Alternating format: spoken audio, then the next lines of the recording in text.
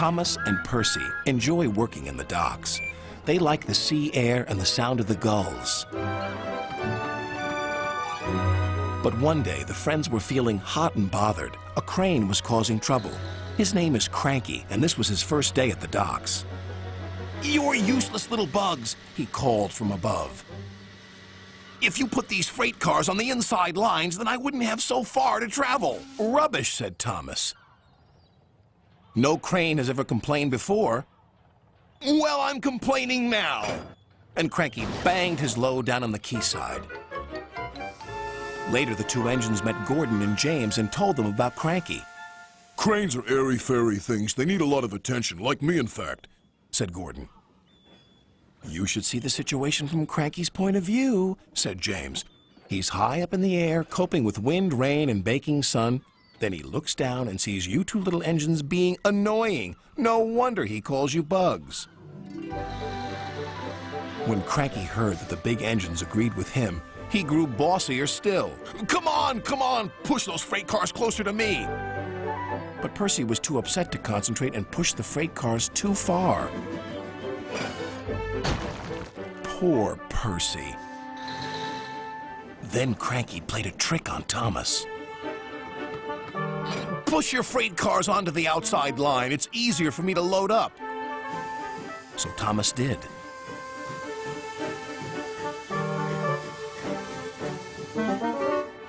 But Cranky left the loads beside the freight cars, not in them.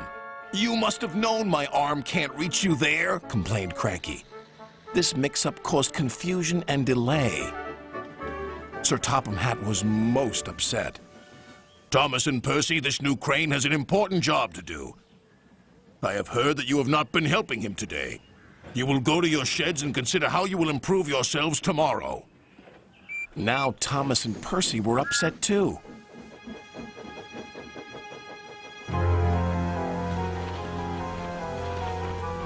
That evening, a big storm raged across the island.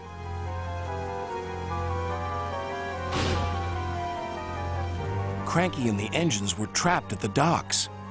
"We're sure to be safe in this shed," said Duck. But he was wrong. The engines had no idea they were about to be put in great danger by an old tramp steamer. It was out of control and running aground, straight into the sheds.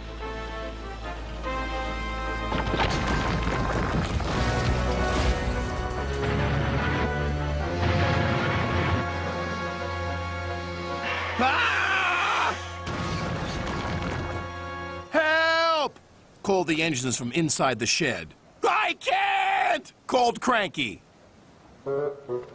When the storm was over, Sir Topham Hatt rushed to the scene of destruction. "Thomas and Percy will help you," he called to Cranky. "And then you can help the engines."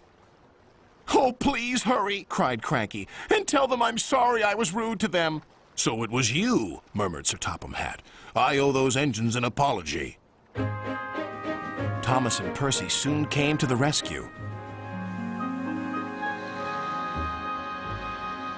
And it wasn't too long before Cranky was upright again and clearing the wreckage.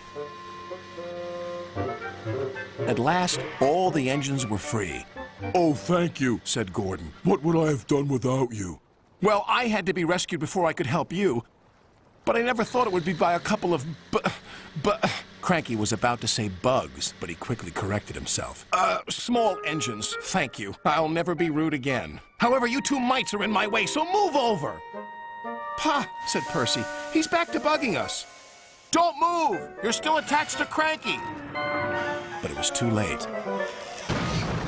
Cranky still looks down on the two little engines. But ever since that stormy night, he never calls them bugs or mites, because he knows they might bite back.